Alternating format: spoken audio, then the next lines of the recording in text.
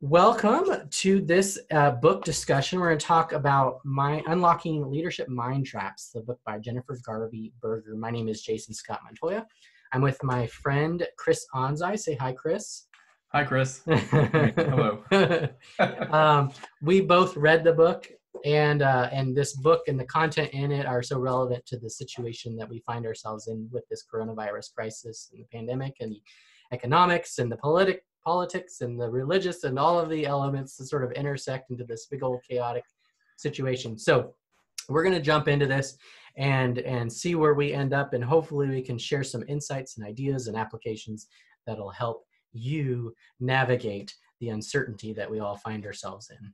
What do you say, Chris? Sound good? Absolutely. Let's dive in, I guess. All right. So the book again is called Unlocking Leadership Mindtraps: How to Thrive in Complexity. And the reality is, before this situation happened, we as humans in a large global economy and interrelated countries and societies and communities and individuals, it's a very complex world that we find ourselves in, and things just got sort of gasoline poured on them, so it's escalated. So we want to jump into this book by Jennifer Garvey Berger. You can check it out online. But we're going to give you a little bit of a summary of what's in here, and then we're going to start talking about it. So before I jump in, I wanted to read a little passage from the introduction, and just to kind of see if this is relevant to you. You know, how do you respond when you hear this?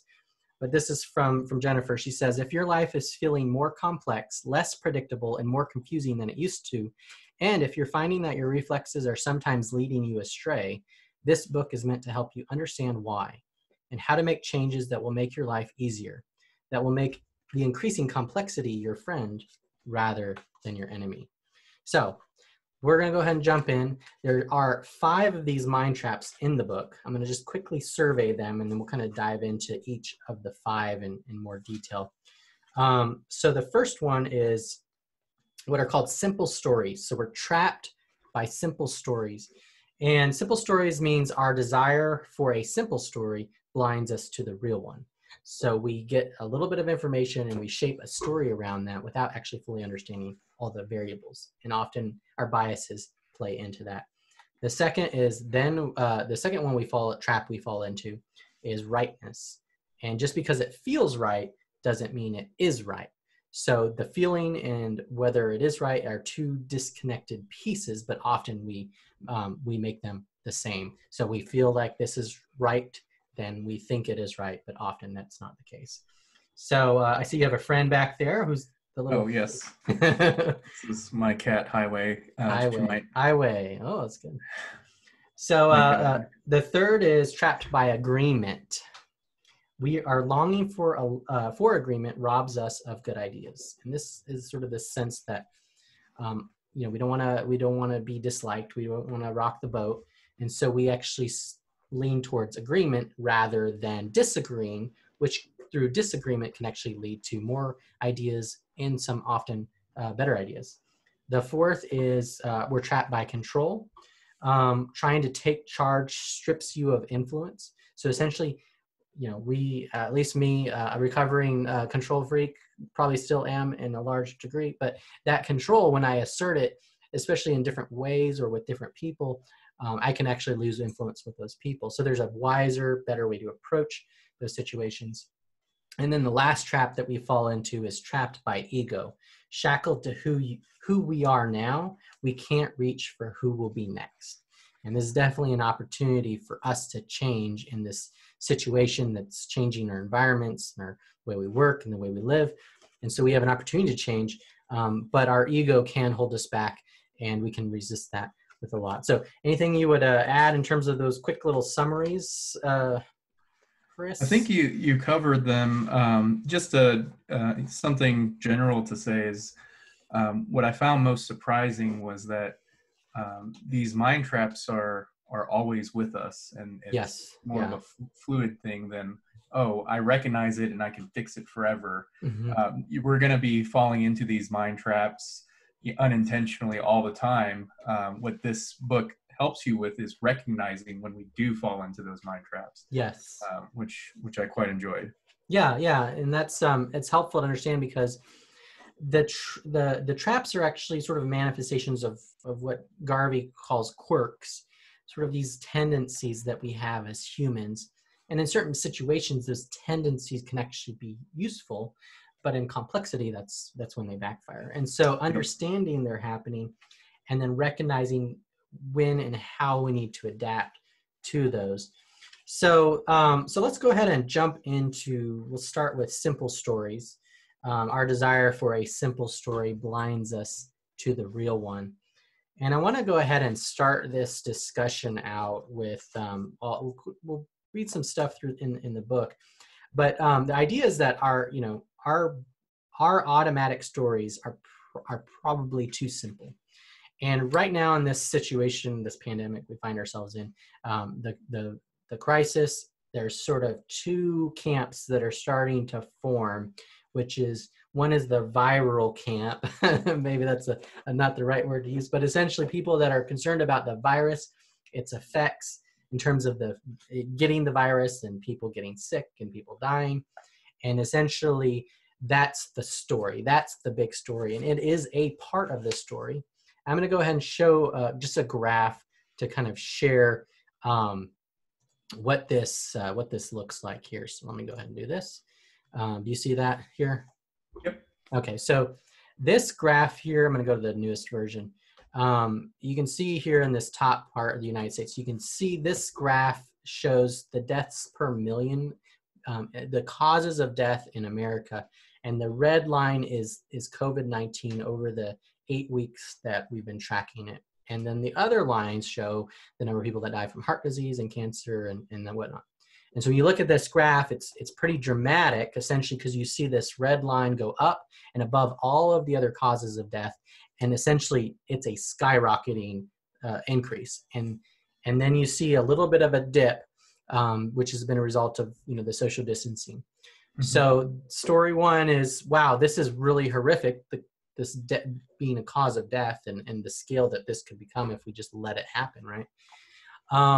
So that's sort of one story that we can fall into, which is this is the only piece that we need to consider. And then the second part of it is the economic cost. And I think the unemployment is a great way to sort of visualize this. You can look in this graph, essentially you've got unemployment, just at a few percent, and then all of a sudden we started doing the social distancing and the containment, and it just skyrocketed. And each week it's been another 3-4 million people applying for unemployment, which is just a signal among many of what's happening in the economy. And different companies are having different impacts based on what type of industry they're in and the type of business they're in. So restaurants, they're struggling, right? And yep. So yeah, there's a health issue, but there's an economic issue. And so in terms of the simple story, we can sort of say, well, we need to just shelter in place for the next year until this is dead or gone. And then others say, well, we got to get to work because I don't have money, to do this or that. And so here we kind of fall into that. So what are your thoughts there, Anze? Anything that comes to mind when you see these? And this will kind of be one of the ways we frame the discussion as we go through here. Yeah, it's an easy way for people to kind of wrap their heads around what's happening. We're always looking for some sort of reason, cause and effect. Where sometimes that's not really that helpful and can be definitely polarizing, maybe unnecessarily polarizing.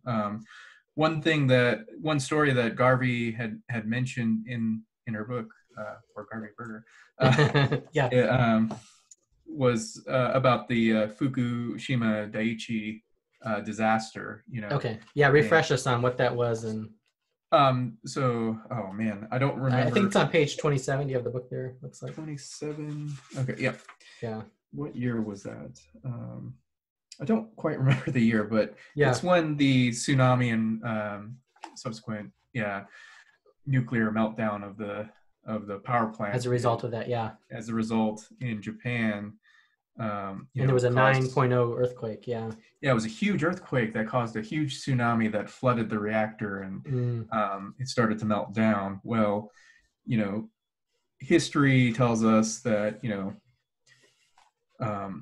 there could have been a number of reasons why that could have happened, but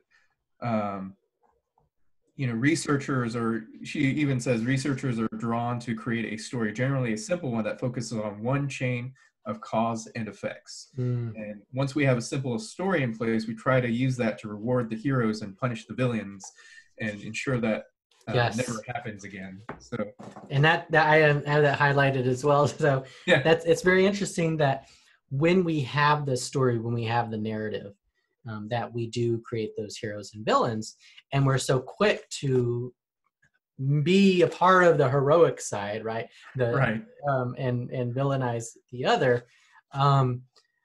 What's going on there? Why are we doing that? I think it's because it's a easy to follow narrative, and But it's what do you think is motivating? Like part of it for me is it give us kind of a sense of comfort, like I'm in control because I now yes, know where I stand in the situation.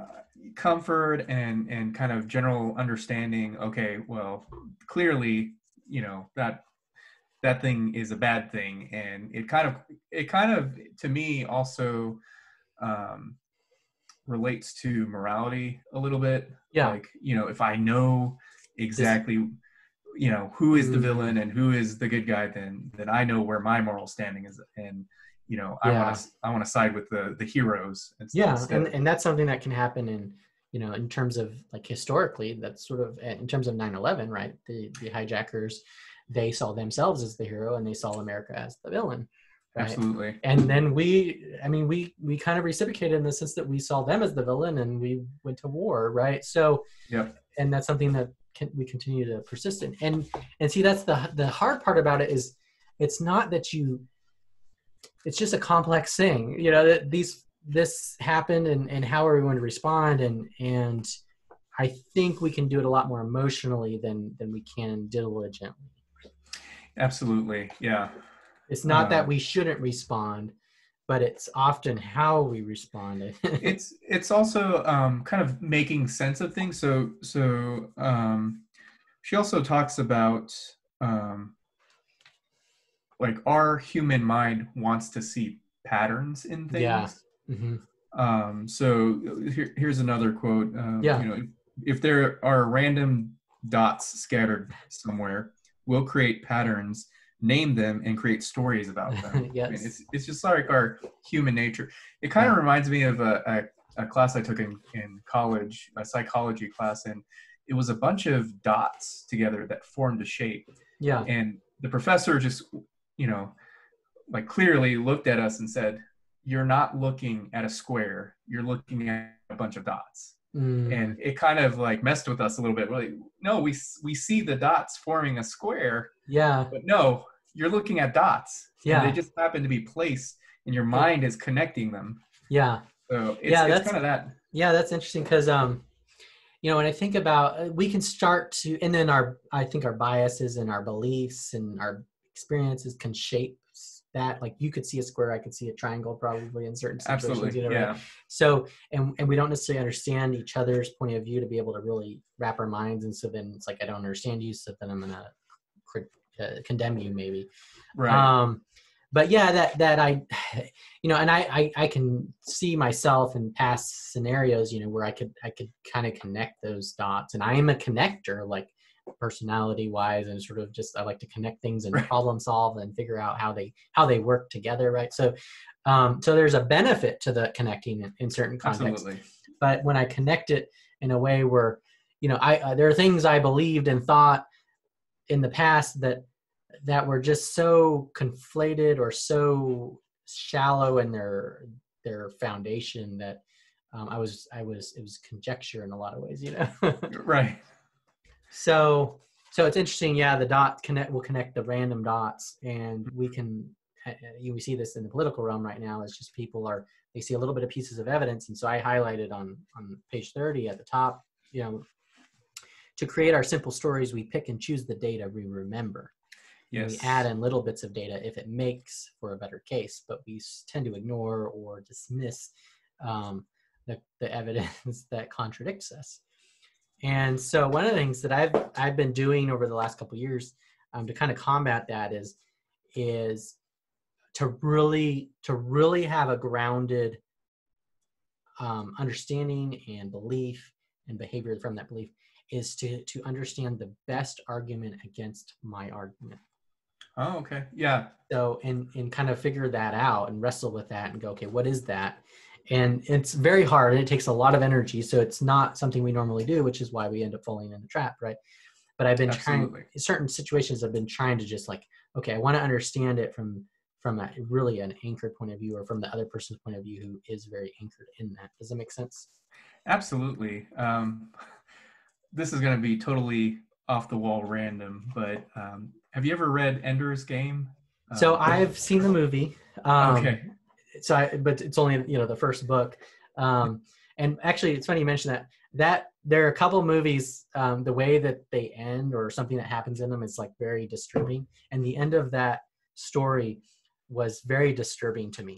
It still bothers me to this day. It is a very jarring. Yeah. But anyways, one of the concepts that Ender kind of realizes or learns is that, when he is fighting the enemy, his tactic is to know them so much that he loves his enemy. So there's some sadness but the reason why I bring that up is like, you're kind of taking that approach. So, somebody that's perceived with a different viewpoint, or an enemy, if you will, you want to know their reasoning, why they're saying the things that they're saying. In Ender's case, it was to use that information to kind of destroy them. To kind of get to know them so that he can find their weaknesses, how they think, their tactics, et cetera, et cetera. So in a sense, you are kind of strengthening some of your position, and even possibly even changing it when you are looking at alternative viewpoints, especially ones that are kind of challenging your beliefs. So I definitely like that a lot. I think that's why it's interesting, to sort of have a larger pursuit, even for truth over what I believe, in the sense that there's got to be something that carries me beyond that thing that could be wrong, right? And so pursuing truth as opposed to being right, it may mean a lot of times I'm wrong, which then kind of dives into ego and other things that we're going to discuss. But absolutely. But I think and maybe that kind of we're going to talk about the latter at the end. I think that's part of it as well, is there's got to be something that pulls us out of that because we can sort of navigate these traps, but I think to sort of to be more effective, it takes something that transcends them. Yeah, absolutely. Yep. So I think the other interesting thing, so I'll kind of sort of walk through myself in the terms of the simple story, and even as I'm trying to navigate not being caught in simple stories, I can still fall into that. So, when this coronavirus situation started to unfold, I think there was a sense that it's a thing that's happening. We've had stuff like this in the past in my lifetime, but it would never impacted America in a real way. You have the flu, you have all these things. Yeah. This is a once in a century thing. So it's just not even on my radar. I'm not thinking about it. Don't even know about it. And I think there was a sense of, I put a simple story on it that, okay, it's just something over there. It's not going to affect us or me. Move on with my life. I don't know. How did you feel differently with the first time you kind of heard about it, or I'm a little weird that I kind of take some of these things a little bit more seriously than I should, but I had some of those feelings too, like, oh, okay, this is just like another bird flu or Zika or swine flu. It can be bad. But then when I started hearing about deaths and I was really searching for information on this. There was like zero information when it first came out.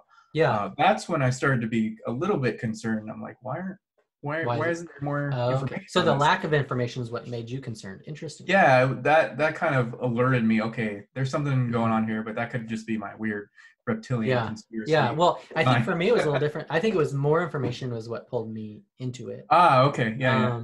I think I can't quite remember the timeline, but I feel like it wasn't until Italy started to have some issues. So we had China, Yeah. but I think I dismissed it a little bit because it's China, and it's like what's real and what's not. Right. And Italy's like, okay, this is a little bit more real. And I think I think that's kind of when it started to pivot for me. But it was more information, and then once I started to feel like, okay, there's something here, then I kind of lean into that. It's like, okay, I want to know what's going to happen as quickly as possible Yeah. so I can respond. Yeah, it was really interesting to see how different countries responded to the virus too. And you know, I was wondering, like, okay, are we going to kind of learn from these different hotspots? And in some ways we did, in some ways we didn't. Yeah, in some ways we still need to, you know. Right, absolutely, yeah. And that's the thing, you know, if we talked about this a little bit, just, you know, some of the countries that have responded well, like South Korea and whatnot, as one example. They had SARS, what was it, in 2004 or something? Yeah. And they got a test run, if you will, in a sense. And so they learned from that, and they changed their systems. And we've all had those same type of warnings because we witnessed that. And our country has tried to do stuff over the last few decades, but apparently it was not the right things. So, or not all of the right things, not enough of the right things to really allow us to be prepared. And so, so yeah, it's interesting to see different countries. And then the other thing that was really interesting, fascinating to me at the beginning, was different approaches. Okay, our country and a majority of countries, we're going to take a shelter-in-place approach. Sort of, we're going to sort of let it die down, and then we'll get ready for it, and then we'll sort of go through the cycles that follow. And then England and I think Switzerland there's another country. They essentially said, we're all going to get the virus, sort of just go through the process, get the virus, protect the vulnerable. And then we'll sort of get like swallowing the pill, the big pill, get it out of the way and move forward. And we'll sort of assume that the immunity we get will create immunity across the people. And everyone else is going to have to do that anyway. So we're just going to get it out of the way. Yeah. And so England was doing that. They buckled and they followed everyone else. But I think it's Switzerland, one of the countries with an S, maybe Sweden or Switzerland. But one of them is actually continuing to do that. And we'll see how that plays. But it was really interesting for me because it was two different approaches. They were essentially two beliefs or two paradigms on how to respond to the situation. And there isn't like a you can do a little bit of one and a little bit of the other. You kind of have to go all in on both of them. Right. And that's actually one of my concerns now, is that our country is going to kind of bounce back and forth from the two, but we'll see how that unfolds. So, yeah. But that was a milestone for me in terms of how this unplayed. Is okay, now it's affecting us. What's the approach? And I think the simple story there is, you know, you have to do it one way or the other, but reality is we don't really know which one is the better way. Right. Yeah. We're guessing in a lot of these cases, right? Mm-hmm. So let's talk a little bit about keys to unlock simple stories, and then we'll jump to rightness. So if we fall into a simple story, and a way to do that is if we start to think of ourselves as a hero and someone else as a villain, that's a pretty easy way to do it. If we start to get angry at somebody else because they're on a different point of view. Yeah, absolutely. The way we can help, the key question we can ask ourselves is, how is this person a hero in their own story? So maybe we hate Trump. Well, ask yourself, how is Trump a hero in his story? What is motivating him to make the decisions he's doing, which you might hate? Yeah.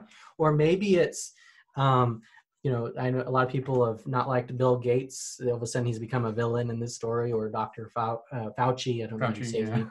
You know, he's become a villain. Yeah. Ask yourself, how are they a hero in their story? And absolutely. And let that be something where you sort of operate with generosity and understand their point of view.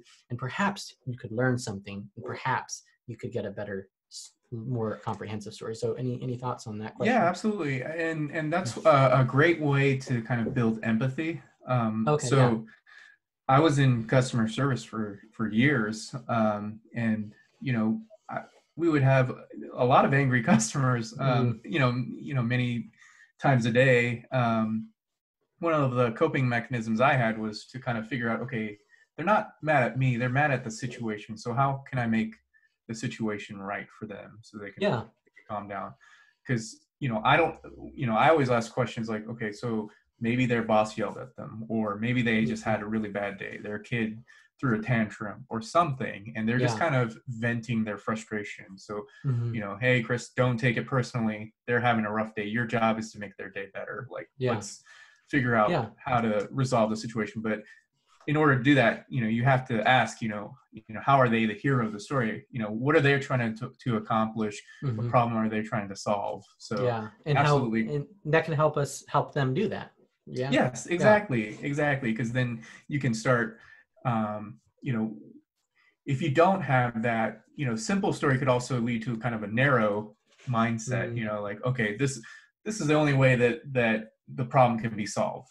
And yeah. that's it. Because, you know, that's the story that I know. But if you kind of take into account the other person's story, then Mm-hmm. you're like, okay, well, maybe if we try this or if we Yeah. try that, because this came Yeah. up. Yeah. And we'll get to that in the third one, but yeah, there's potentially a better solution to the simple story solution that actually addresses those concerns and addresses other concerns as well. Absolutely. Yes. Um, so that's the key question is, how is this person that I'm seeing as a villain, how are they a hero in their own story? And then the second thing is the key habit. So each of these traps has a key question and a key habit. The key habit is to carry 3 different stories.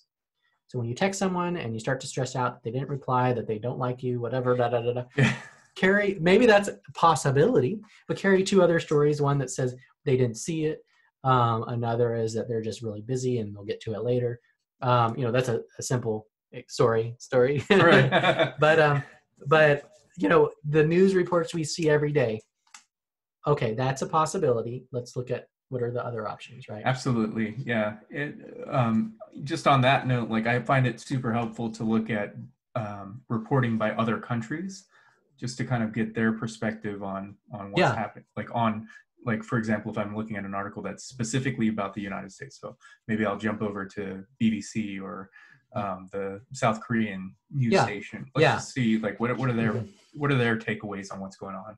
Exactly. And I look at conservative and liberal news sites, and I'm trying to get both sides of it because I know they're going to be biased. And so if I do both, I can get more of it. But again, I might have a tendency towards one side or the other. But yeah, that's, again, how do I burst my own bubble, and how do I get a better understanding? And we're going to have to make judgments without a lot of, with limited information.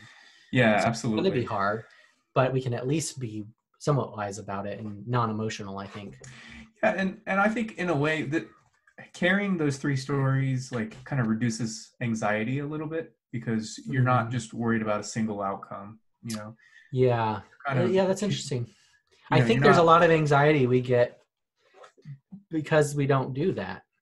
Yeah, absolutely. Because we think like worst case scenario, or like, okay, well, yeah, that's terrible. Well, what if it wasn't? Let's entertain that thought for a second, and then or what if it was, but we could actually respond in a way that would be I mean, it's just there's so many options, and that's the thing for anxiety, at least for me, is I know that's different for different people in different seasons, but I think I struggle more with the uncertainty than I do a negative or a positive certainty. Like I'd rather know it's bad news and then I can respond than just not know. I don't want to be. I don't want to be blindsided. That's sort of my anxiety, is being blindsided. Yeah, I think I have the same. Yeah, so that's kind of why I want to know. Like, this is gonna be bad. I want to know how bad, and let's figure that out so that I at least can expect it. So right. So let me read this last piece from Simple Stories, and then we'll jump to the next. The point is to notice your simple stories. Remember they're simple. Believe in them less, and use this habit to multiply the options you're considering. The point is to understand that in a complex world, a simple story is just about always wrong, and will just about always lead us to an emaciated, impoverished set of choices. Escape the simple stories trap for a cornucopia of possibilities in a complex world. So that's simple stories. So let's jump into the next one, rightness. Yep. Just because it feels right doesn't mean it is right. And a lot of us are falling into this all over the place. Gosh. And I think part of it is depending on if we've entrenched ourselves into one of these simple stories. And so I think, for me, the 2 sides, the economic and then the health side of it. I've probably been more sympathetic to the health side of it, and less to the economic. But the thing is I'm a virtual freelancer, and my work, I can continue to do my work virtually at home. And so the risk for me more is on the health side. My work side isn't a risk, so it's not as felt as a problem, right? Right. And so, so that's my tendency is starting to entrench on that simple story that, we need to do what we need to do to social distance. But I'm also being influenced by this scenario that's not as severe as it is for the person who cannot actually work at all, right? Yeah. It's definitely tough, and I'm kind of like flip-flopping back and forth too on some occasions, because I have a newborn, so I'm like, I don't want to risk anything happening to her at all. But at the same time, I need to have a job to support that newborn. So, I definitely feel it personally, but it's like, then you start questioning, and this could be a super simple story, like, is life more important than getting a wage, or is there another way around? So yeah, absolutely. It's definitely something that, I think, I'm sure I'm not alone in this, but I'm wrestling between the two. Like, yeah, I understand like the hurt of, being laid off. I've been laid off before, and I know that feeling and that uncertainty. And I've also been sick before too, in a severe way, actually. So, so I understand both perspectives, and I get it. And they're both, I don't know what I would choose if forced between the two, Well, and I think that's where the interesting thing is, if we sort of, sit with that, we can kind of dive into that a little bit, but there's an opportunity to go, well, maybe there is a third way. Maybe there is something else. But I want to kind of pull in there's a little passage here that I'll read that does have to do with politics, and talking about rightness. So in the United States right now, in the age of Trump, there's a whole lot of rightness on both sides of the highly polarized political spectrum. And that's just been, gasoline has been poured on that with this situation. And each side is baffled and horrified at the capacity of the other side to believe they're right about anything. But when you see that the sense of rightness is an emotion rather than a logic, suddenly it all makes sense. In the face of what looks like weak evidence to one side, the sense that the other people believe it and think it's right seems bewildering. But the fact that people might be angry or frightened in the face of changing world seems totally understandable. Rightness is just an emotional cousin to these other reactions. So, I mean, change is hard, and it just got accelerated, and a lot of people, we're going to resist it, and different people are going to do it in different ways, and some people are going to do it in unhealthy or in harmful ways. That really hit me when I first read it. Like, you normally think, okay, right is right and wrong is wrong. But we're not looking at things from a purely logical standpoint. It's definitely an emotional standpoint. And even if we are, we still aren't. There's always some underlying motivation and belief or experience. Like, we can't be entirely objective. It's just almost impossible, I think, even as objective as we try to be. Definitely. I think we're shaped by our experience too, and absolutely. There's no And so well, I was gonna say, she says on page 44, it turns out that we can't tell the difference between our opinion and truth. And that shapes what we notice and how we treat other people. And that last part is the interesting thing is, this situation is illuminating how much we're willing to treat people differently because of what they believe, say, or do. In the page 45, she says, this is a quote from Daniel Kahneman: "Our excessive confidence in what we believe we know, and our apparent inability to acknowledge the full extent of our ignorance and the uncertainty of the world we live in. Believing we're right leads us to march confidently in a determined direction, which could very well be right off a cliff." And we're in a situation where there's so much uncertainty in so many different ways and contexts and, you know, a lot of us are stepping off cliffs, and some of us aren't, and some of us are, and it's challenging. Very challenging. And but I think the next thing she talks about is that, you know, our experience of rightness kills curiosity and openness to data to prove us wrong.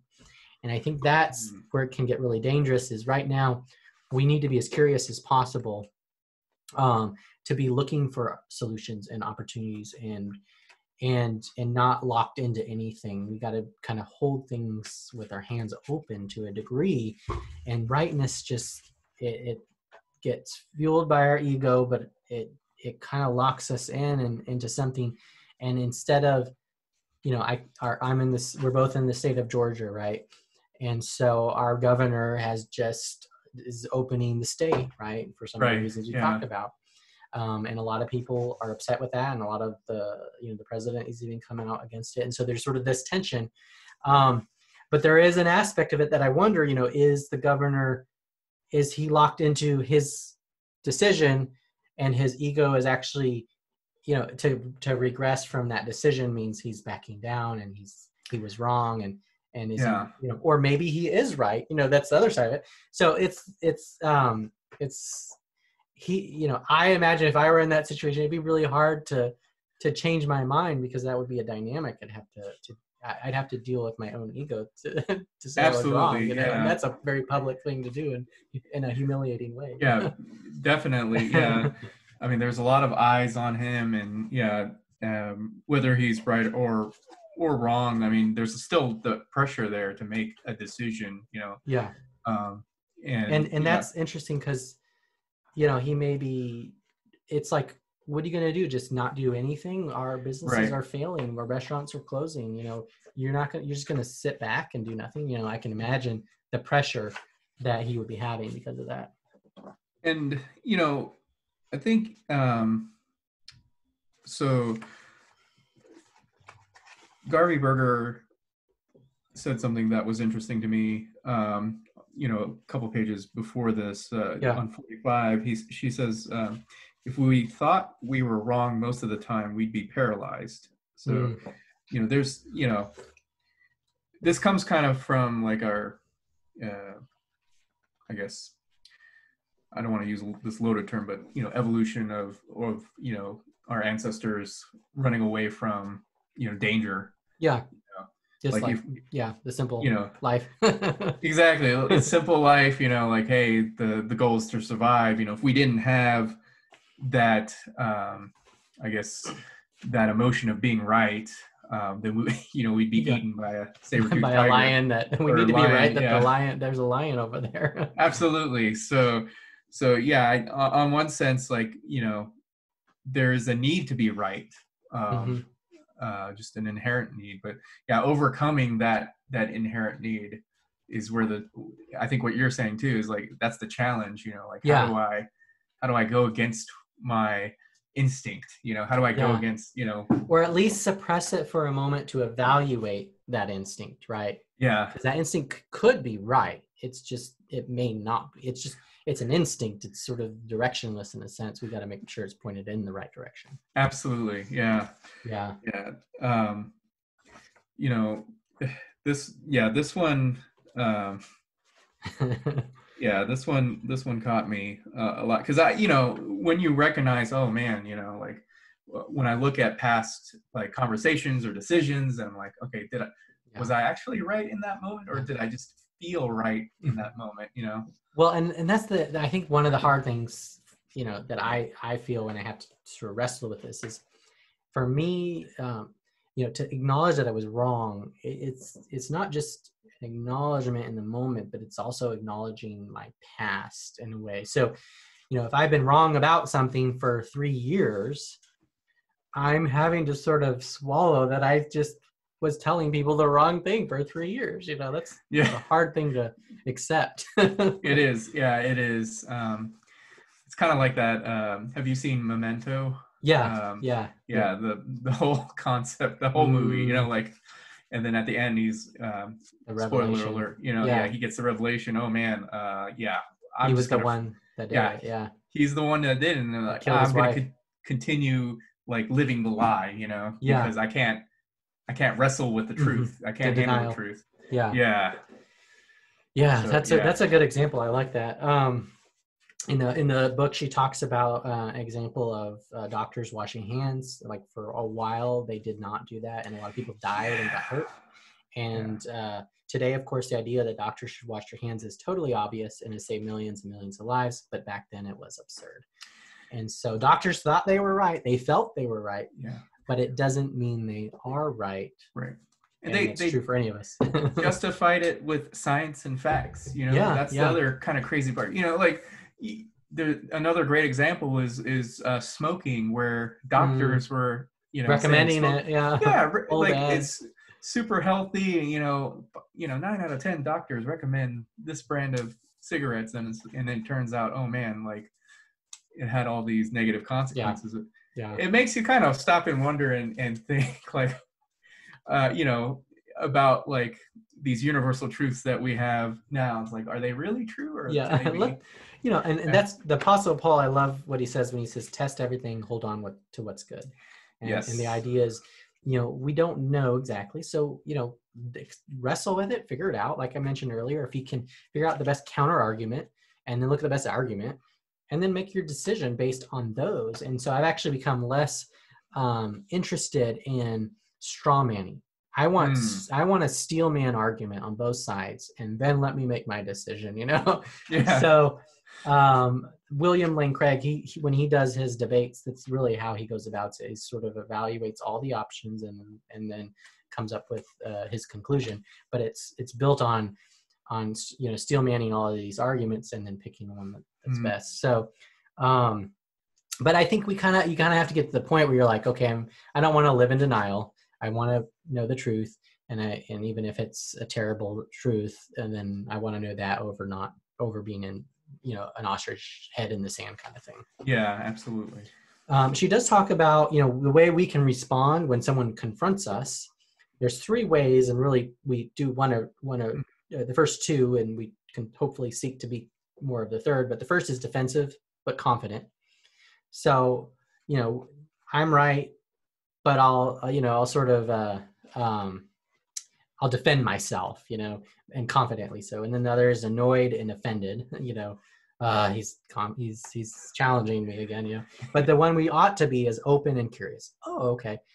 Tell me why you think I'm wrong. I mean, it's hard to say that. It's hard to do that, especially in the moment where you're not even like thinking. It's just someone challenges you and you're getting get defensive, right? At least that's me. I don't know if you feel the same way. Yeah, so sometimes like when I'm passionate about like a topic or when I feel wronged or something, I get my mind goes into defensive argumentative mode where like when somebody's speaking, I'm trying to pick apart what they're saying. Like you're thinking about how to respond versus listening to what they have to say.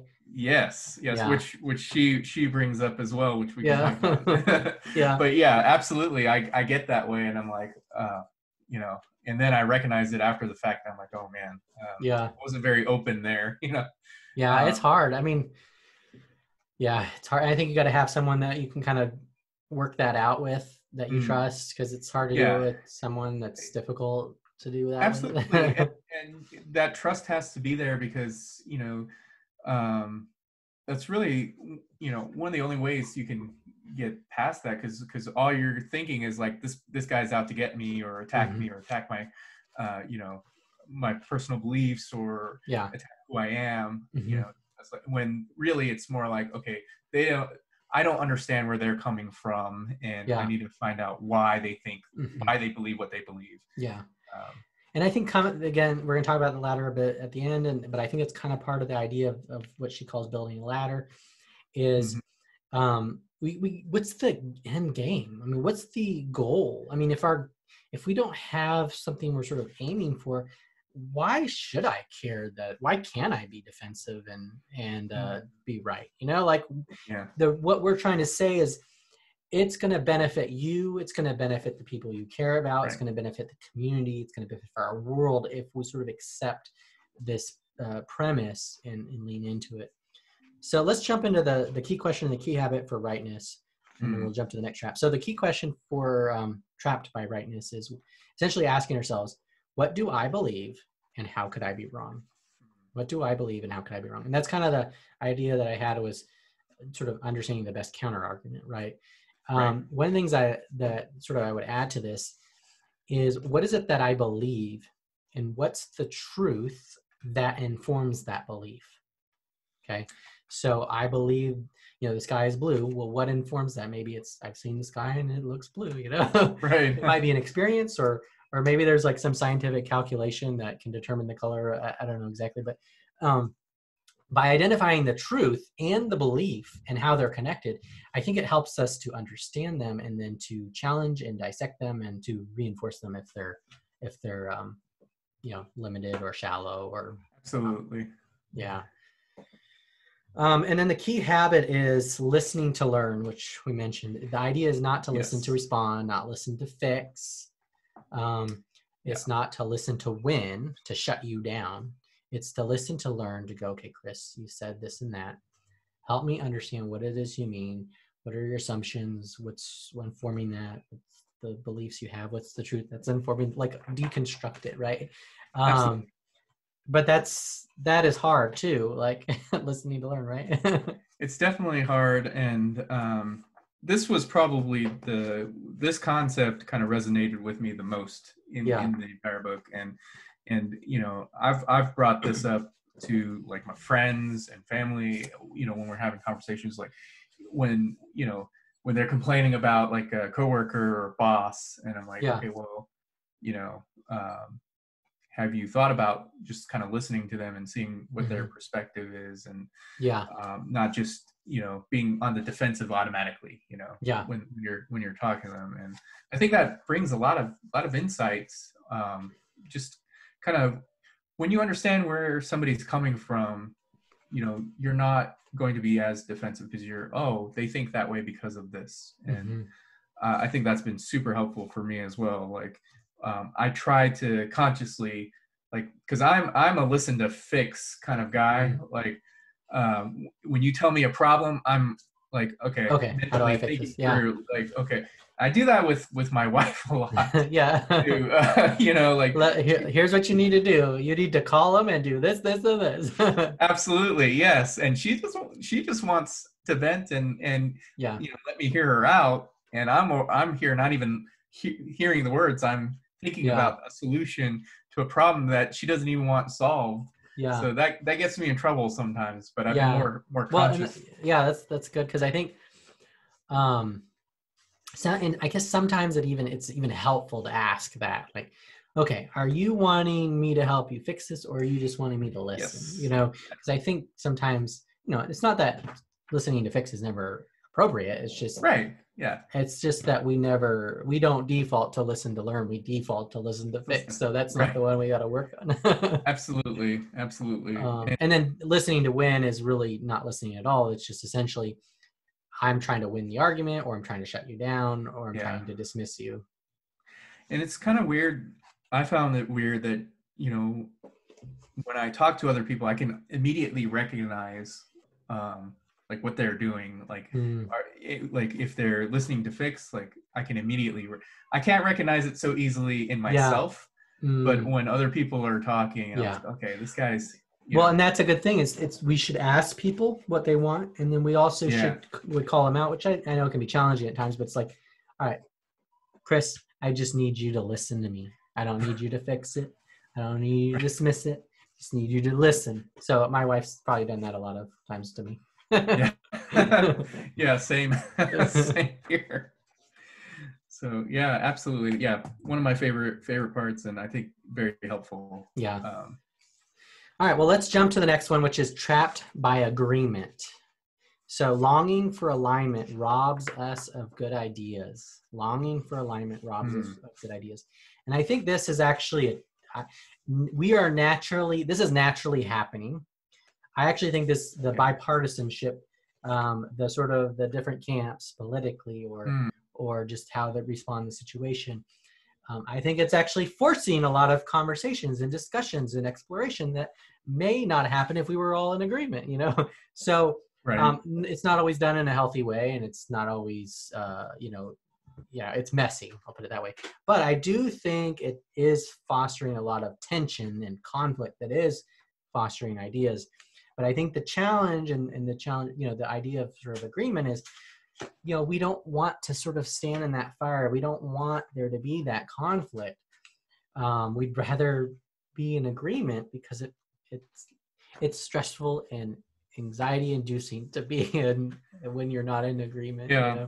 And she talks about the idea that social pain, she quoted Matthew Lieberman, social pain from the biggies like heartbreak and rejection to the more daily pain of thinking people don't like you or that you're being left out is experienced in the brain in exactly the same way physical pain is. Yeah, I highlighted that as well. Yeah, that was eye-opening. Like, so no wonder we avoid it, Yeah.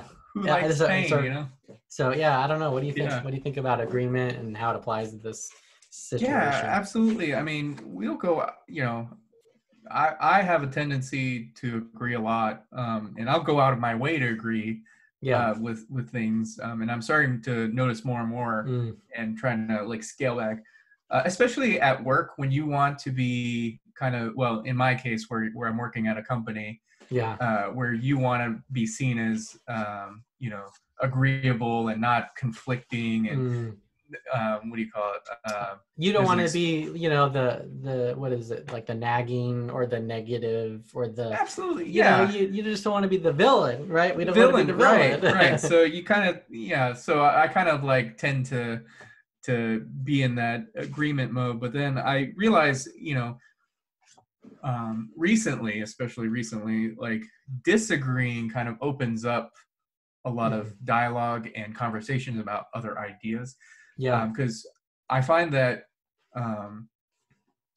you're doing a disservice by, first of all, just agreeing with everything. Because, I think part of it's kind of lazy because you're like, okay, well, everybody else agrees with it. I don't have to. I don't want to go through another half an hour discussion. I'll just nod my head and we'll just move forward with our absolutely. lives. Yeah, and I think that causes like a lot of tension after the meeting or resentment and it's like, why is he did you speak up? No, of course not. I didn't want the meeting to last another hour, but I've been kind of consciously and not in a very respectful way, not a disrespectful, but like disagreeing with ideas or bringing up alternatives that or just challenging things, I think that's super helpful. It kind of elevates things instead of like letting things just be status quo. It's like, okay, well, he said it, we all agree. I think the listening to learn,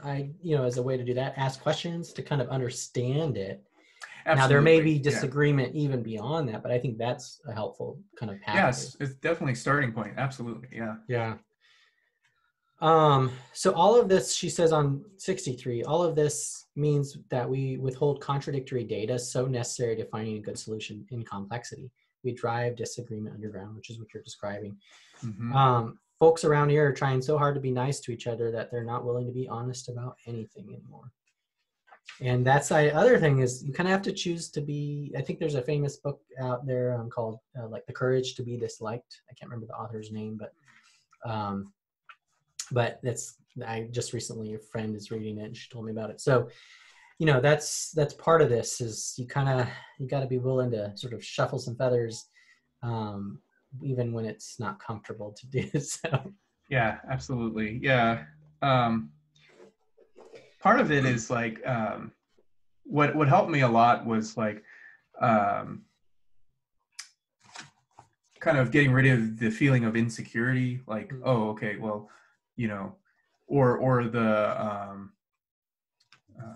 it's hard to express, like the feeling that, okay, well, if something happens, if I say something wrong, then there's going to be a severe negative consequence.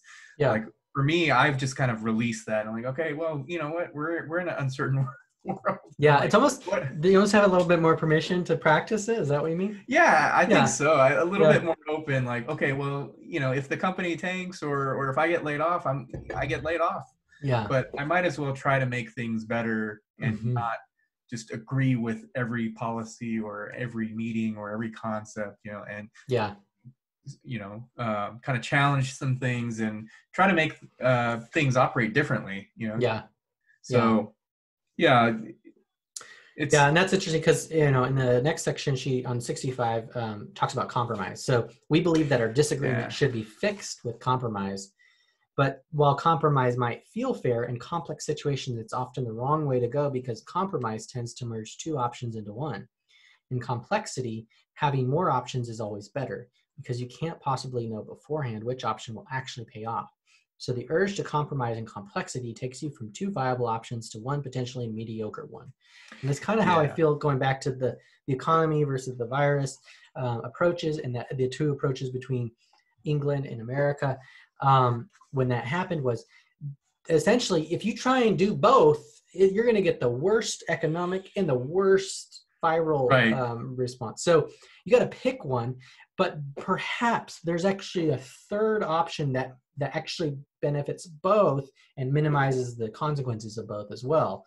And I think that's the idea of not compromising, is that we want to find that option. Yeah, absolutely. Yeah, a lot of times we think that compromise is a good thing, Mm-hmm. um, when it's really can be detrimental to both parties. It's like a lose-lose Yeah, both sides situation. get Both nothing. sides, yeah. Better at So one. Yeah. there's a book that that I read recently. It's called "Never Split the Difference." Yeah, I have it on Um, my list. Tell me about it. yeah, it's by this hostage negotiator, Christopher Voss, Yeah. very famous hostage negotiator, and his view on compromise is it is absolutely a lose-lose situation. Yeah. You never want to compromise, and you don't compromise in a life or death hostage Hmm. situation either. Somebody ends up dying, Yeah, or it's like, can okay, end up I'll take one. You can kill one. I'll take the other. Like, that's a dying. Right, terrible thing. So there's something about the exactly. values that transcend that compromise, right? Yes. Yeah. So absolutely, I definitely recommend the book. I don't want to Yeah. just Yeah. Yeah. do it injustice by summarizing it, but definitely recommend. It's very interesting on Yeah. negotiating tips and Yeah. And she talks. So then she talks about how when we cannot compromise, if we don't seek that third way, we yeah, polarize. We polarize, and that is exactly what I see is happening. Is the yes, polarization is starting, and not just in terms of politically, but in terms of this pandemic and how we're polarizing around approaches, and it's getting messy. it's and you get so many different stories about how different people are reacting to Mm-hmm. it. Like, I heard a story or read a story this morning about somebody um, who was able to secure the paycheck protection Oh yeah. loan for their. They had a series of salons, Mm-hmm. and some of her employees were really upset with the owner for getting that loan because they were making more money with unemployment, and the stimulus paid from So now unemployment. they'd have to come back and work and make less money. Yeah. Oh, So okay. how complex is that when Yeah. when The something's the you know unintended consequences and how that unfolds and how we respond. Yeah. yeah. So, and it's like, who's right and who's wrong in that situation, and like how do you Yeah. wrestle with that, like, a employer that's trying to do good for employees, and Hmm. employee wants to help their family Yeah. out, but the best way to And, help them. it's both of them are benefiting from the government package, but the benefit is actually not in harmony, it's in conflict, and that's something the Yeah, government needs to be considering, is that they're not creating environments that's happening, but right, that's what right. that they've done. Maybe that's an exception and you have to deal with it, or maybe that's the rule and we need to deal with that. So yeah, that's really interesting. um, the consequences, and on that, back to the sort of how we respond to the virus approach is, if people, like, if I do social distance and I do sort of am cautious, but let's say somebody I know doesn't, and they end up giving us the virus, like I'm having to deal with the consequences of their choices, even if I make the good, what I think are the good ones, right? So it's complex because now we're interconnected in a very kind of hypersensitive, real-time kind of way that was probably always there, but it wasn't as visible. Right. Yeah. Or the impact wasn't as noticeable, like. Because before I might have given someone the flu, but no one would have ever known. You know what I mean? Right. It was just there. It was just there, and we wouldn't have, they wouldn't have associated with anything. Like, people just get the flu, Yeah, it's just part of life, Part of life, right? So, now it's a little bit. Now we see the connections, and I think I think as humans, we're going to struggle with that type of hyper transparency, because I think we can be kind of nasty to each other, and if we could actually see who gave us things, I don't know, it's kind of a dangerous potential. But so let's talk about getting out of this. Well, did you have anything else about track by agreement before I jump into the key question and habit? Well, one thing I wanted to just kind of note was, so on page 68, they're going through the narrative, and here's the quote. She's talking to Mark, who's one of the main characters. She says, "That's the thing," Mark said, nodding. "I think we have confused agreement with liking people or making them feel good, and I know I've been confusing disagreement with stuff that I need to fix or make go away." So that whole, just because you disagree with something doesn't mean you don't like the person. Or they can be separate. They can be totally separate, but a lot of times we tie the two together. We think, oh, they must hate me because they don't agree with what I believe in. Because and what's interesting about that is I just watched the documentary "The Rise of Jordan Peterson" on Amazon. It's on there now.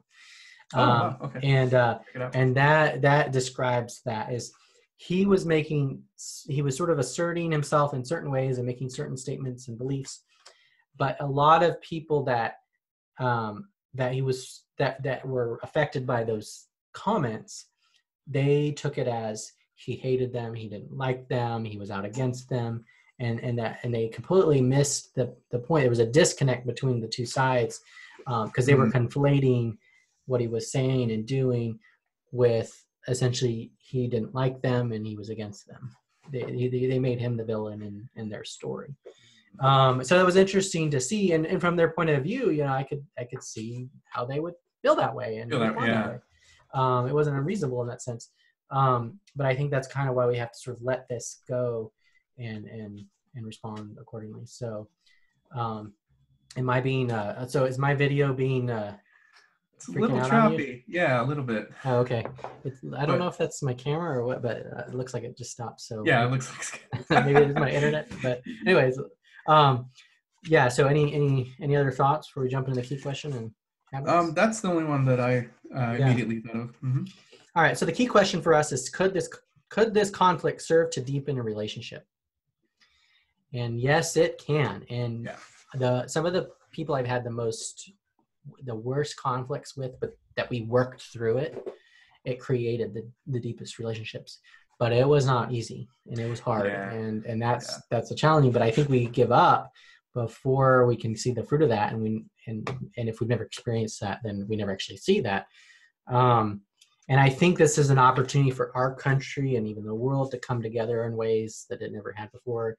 But I think we're probably going to fight a lot before we're going to get unified. So I think the Marvel movies, the Captain America and Iron Man, they fought, but then eventually they came together to fight the collective villain. So absolutely, I think it's going to definitely be a journey. It kind of reminds me of so there's this guy that he was an African American guy that befriended KKK members. And eventually through their friendship, the KKK members, kind of reformed and just kind of understood where he was coming from and he questioned his beliefs and challenged, Yeah. their way of thinking. And then eventually through the friendship, and it didn't take it wasn't something that happened overnight. It It was took something time. Yeah. that he invested a lot of time in, and eventually they would come over to the other side. But yeah, Yeah. And I've totally. heard many stories like that in terms of like, there's a story of a guy who was in the KKK and he was put on a council with a black woman feminist, I think it was the 60s. And they fought, but then they kind of understood that they were actually on the same side. Same principles, right? Yeah. And they ended up working together to fight the more of the systemic problems that they were facing. So because we fall into, a lot of people, it's interesting, the whole idea of discipleship. A lot of people get pulled into those things because someone comes alongside them and guides them. And maybe it's in the wrong direction. I mean, I've had unhealthy, toxic mentors.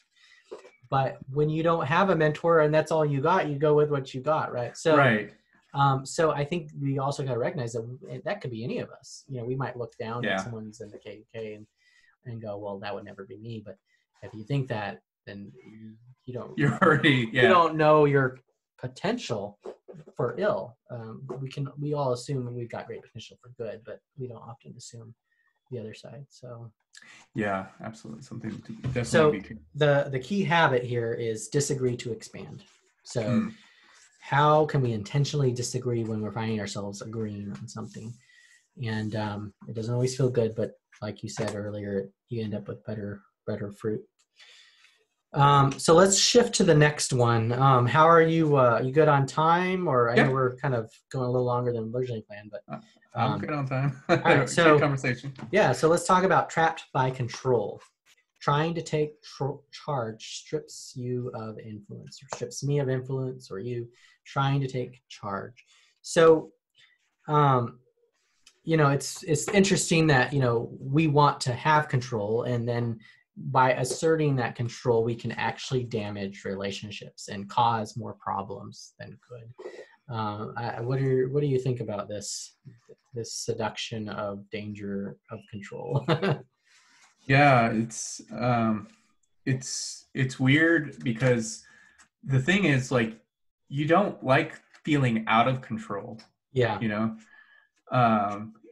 I don't know of anybody that feels likes being out of control, Yeah. So this one's kind of difficult to kind of grapple, because it's like, okay, there's like different degrees of control, I guess, but and I think on that point, she does make the comment. She says, it'd be fabulous if we could give up control of the less important things, like whether our kids brush their teeth for exactly 3 minutes, as a dentist recommends, in exchange for controlling the more important things, like whom they hang out with at lunch and whether they smoke pot behind the tool shed after school.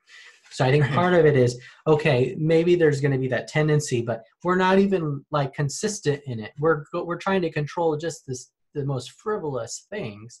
So there's a problem there in terms of priority. there is, and kind of there's like this belief that having some control over like something like insignificant, like, kind of empowers us to they might not even be important, but at least I have control over whatever that thing is. So I think we're in a situation right now in the crisis. The world is out of control in a way, and our lives are out of control in a way, and we try and assert that in different ways, and a lot of that can be unhelpful and unfruitful, and why it can be foolish, and it's hard to not like take that emotional reaction and try and reassert control in a way that sort of makes us content or happy, and that's kind of the idea, is that being in control is not critical to our success or happiness. It's not tied to that. In fact, it's our ability to let go is probably better. And so I'll give you an example. At the end of last year, I had a client that unexplainably it went bad really fast, and I tried to reconcile it, and I couldn't. And I try to hold on a little bit, but then I realized the best thing I can do is just to let it go. And it was hard, but it sort of allowed me to sort of accept it and move on, without it continuing to harm me. And the other side of it is I expect, I've been in business long enough, I've been freelancing long enough, I know stuff happens. So Mm-hmm. I just kind of expect it's going to happen. And so I live my life and I operate in a way that allows me to let go.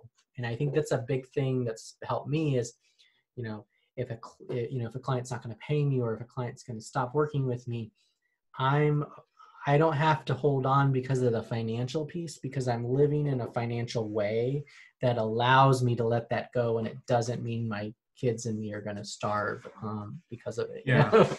Right. That makes it a little easier because I know Yeah. it's really hard to do that. So I'm Yeah. just going to at least stack the deck in my favor. Right. Right. You have the choice. You know, some people feel trapped by, you know, those Mhm. things, but you have a choice to, Yeah. okay, walk away and safe, you know, Yeah. safely walk away. And we can all justify it. You know, me and my family are starving, so I'm going to steal this loaf of bread, right? We can all come up with a reason to justify those decisions. But we can also sort of, I think, make that decision before that happens, that when that happens, we can respond accordingly. And Absolutely.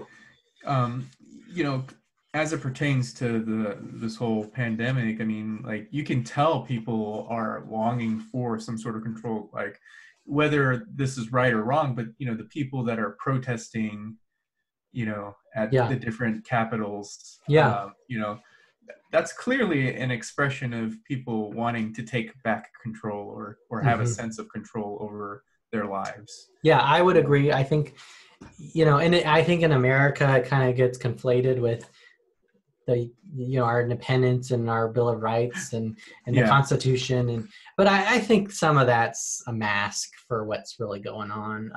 And I think our rights are important, and I think we need to navigate that through this situation wisely. absolutely.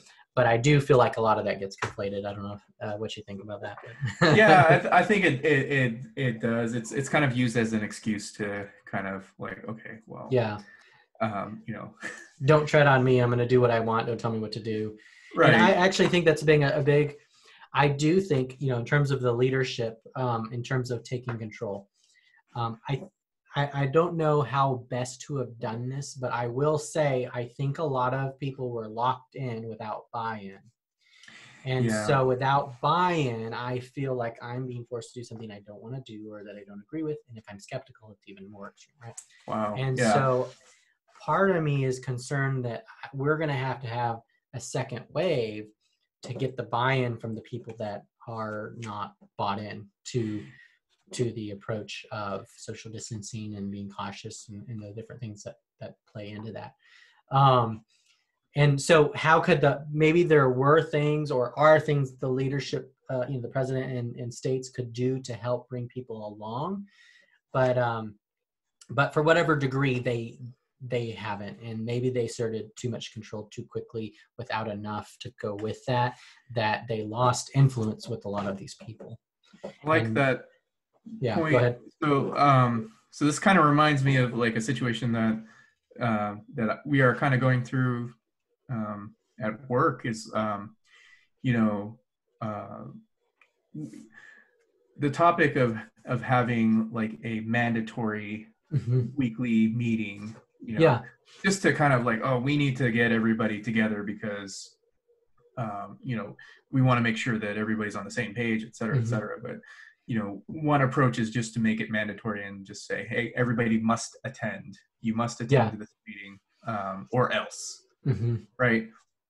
The approach that we thought was a lot better, you know, instead of mandating it, make it optional, and then at the same time, like, kind of approach it in a marketing way where, you know, you're providing value at this meeting, so people will want to come to this meeting as Yeah. opposed to And it could be a good thing, like yeah, what our government is doing could be the best thing for us, but there's still something about bringing people along, even if it's the right thing to do. yeah, absolutely. You have to have that buy-in and kind of give people a choice, Mm-hmm. you know, or at least some sort of say Yeah. in the matter, so they don't feel like they're being told, Mm-hmm. and it's Like more it's like their you're. decision, right?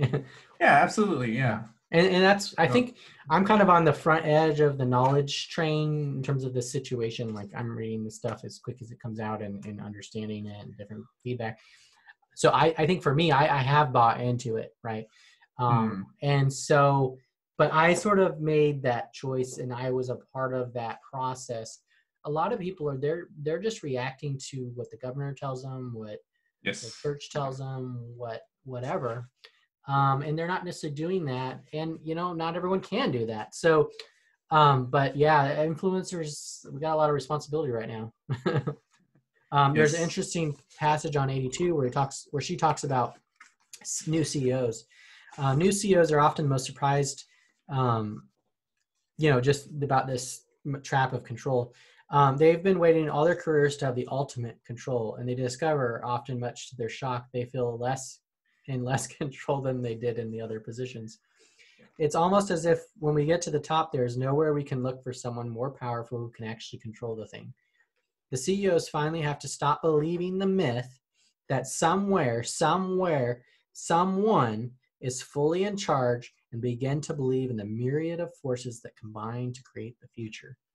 And I think that's another thing is like people look at the president and all of a sudden it's like he did this or that. And I think he invites some of that. He's like, I did this or that, Right. And Right. but we have to realize, and what I'm seeing, even as I watch in the press briefings and see reports and looks, this is a system, and people have different parts of that, but a lot of this is really the system, and there's a lot of problems in the system, and there are a lot of players in the system. But I think the system, you kind of understand all the forces that are actually playing out here, and it's Yeah. a lot more it kind of gives a different perspective to understand that the Trump is not just sort of telling every single person in the government to do this or that.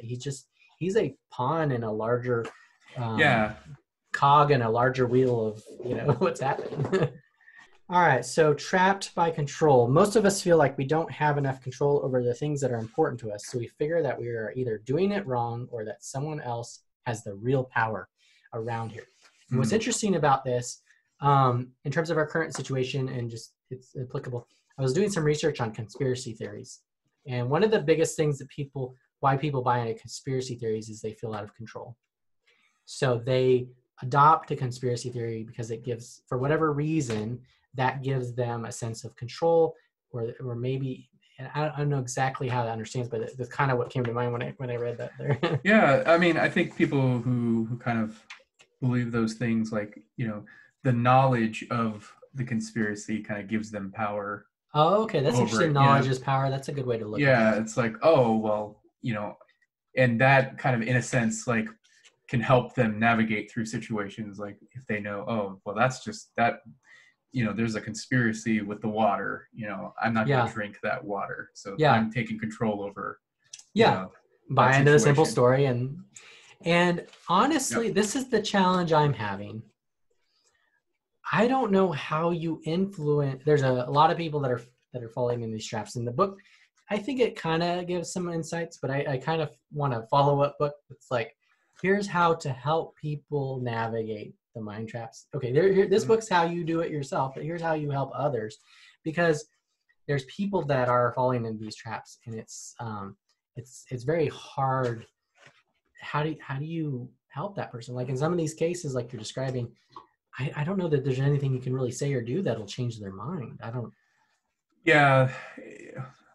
That's a great question. I don't know how you would approach that. Because There's, with someone that's like bought into conspiracy theory, maybe it's the rightness trap. I don't know, but it's almost like anything you throw at them, like data wise or evidence, I feel like they're gonna counter it something. yeah, it's like the whole, yeah, there's a whole myriad of different conspiracies, and there's probably a lot to unpack Yeah, with those people. Maybe there was a life altering event that happened, yeah, or something. That's, at least that's how I view it. Like, I find them interesting. yeah. Some of them, like, wow, how did you come to that conclusion? Okay. Yeah.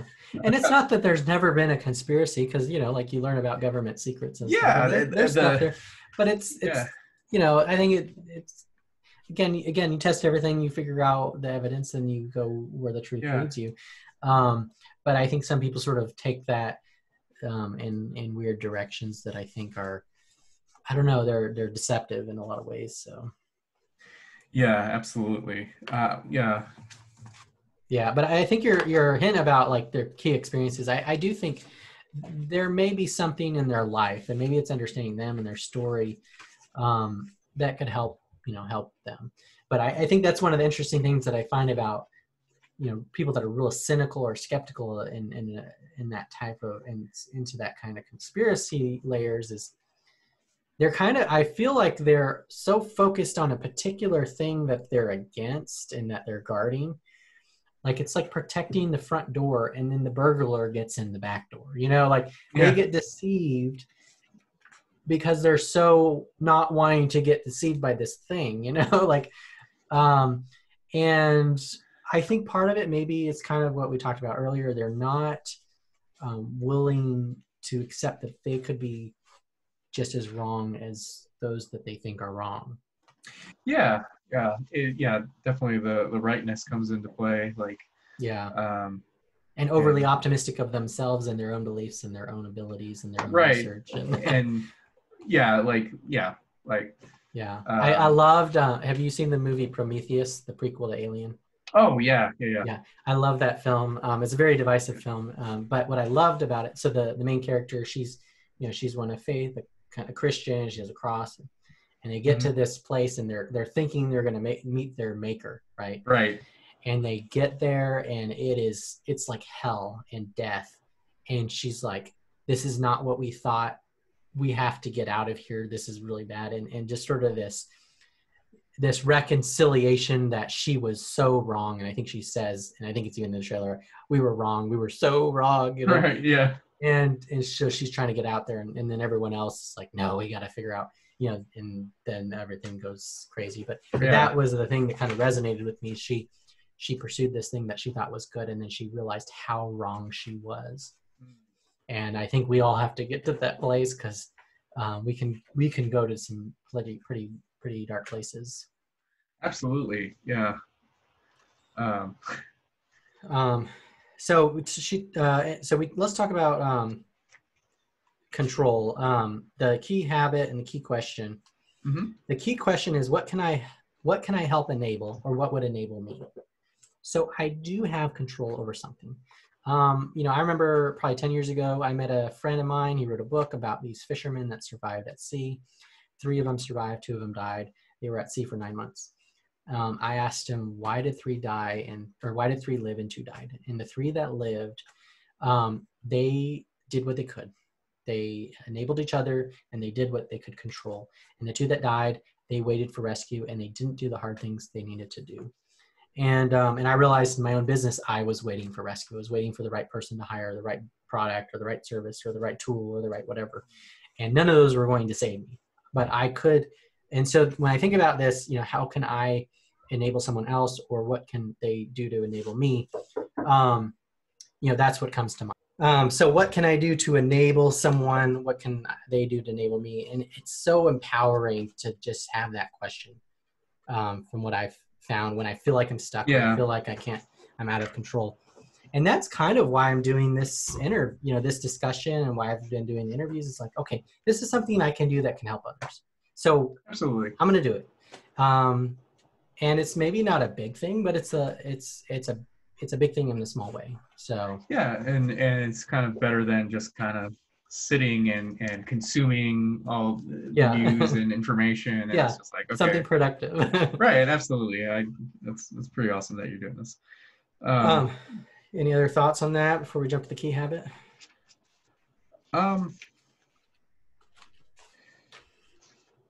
No, I don't have any other major thoughts. Yeah. So the key habit, and this is another good thing, experiment at the edges. We can't change the core of what's happening, but we can do things, and now we can experiment, have a little bit of permission to do so, in ways that we wouldn't have been able to before. And maybe it's doing something like a video or an interview or a podcast or a new product or a new service. I know your company's doing some new products that you wouldn't ever have done before, but now it's the time to experiment, right? Mm-hmm. And that's something that we can control, and it's something that it can become a game changer. I imagine Zoom was an experiment at some point, and now everyone is using Zoom, Right.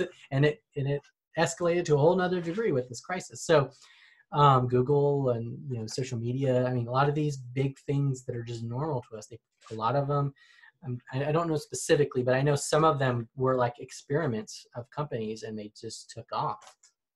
Right. Yeah. It became their flagship products. Yeah. Yeah, absolutely. Yeah. Sometimes it's hard to see the opportunity when you're in such like a chaotic or situation, it's like, oh, I'm worried about not getting sick, but hey, one thing that I kind of brought up to the leadership team at work was like, hey, this is an opportunity to like kind of reconnect with your family, kind of figure out the best way you can communicate with other people when they're working dispersed. So there's a lot of other opportunities here that we can kind of capitalize on, even in our personal and our work lives as well. Yeah. That's good. Well, let's jump into the last trap before we talk about the ladder. So the last trap is trapped by ego. Shackled to who you are now, you can't reach for who you'll be next. Trapped by ego. The strongest trap is created by the person we are wanting to seem to be to ourselves and to others. We explore our belief that we have changed in the past, but now we have arrived and won't change much in the future. And I can definitely relate to that. Like I changed a lot, gone through a lot, and then it's like, okay, I'm kind of done changing. You reached the peak, right? Yeah. But every like age that I look back at when I was, so I'll be how old am I? I'll be 36 this year. So when I was 30, when I was 25, when I was 20, like I look back at those and look now, I'm like, I'm glad I'm where I am at, right? I don't look at any of them and go, I wish I was back. There may be some circumstances I enjoy, but in terms of who I was as a person, and but yet we kind of think we've arrived. It's an interesting dynamic. Yeah. This was very interesting, and when I first read this chapter, I was more thinking like ego in the sense of you being better than. Okay, like an elitism kind of thing. Elitism, but it's really not that at all. It's like the belief. It's a limiting belief that you are who you are, and you're not going to change. Like you arrive to a certain destination, and that's it. Like okay, that's. But she challenges that and says, wait a minute, like you're constantly changing, and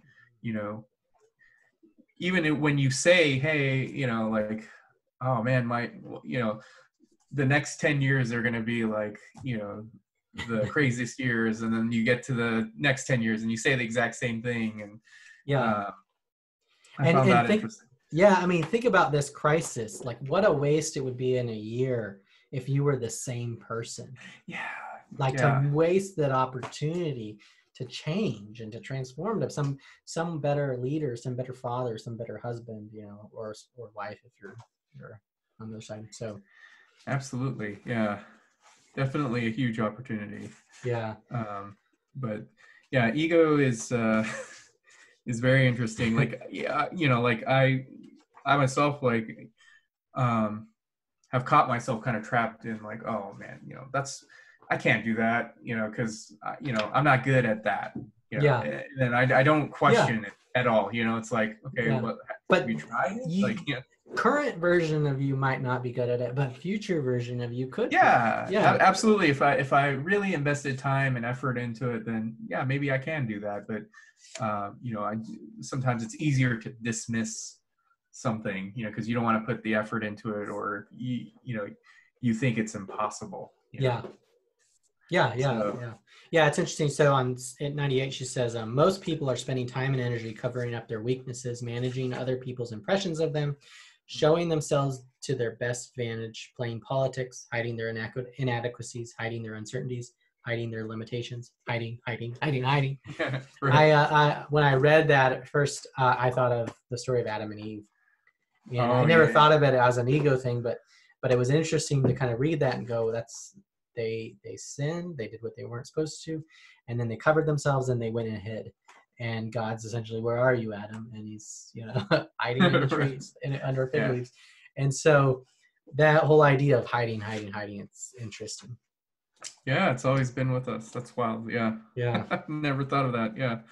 I could, if you have children, you kind of see that. Yeah.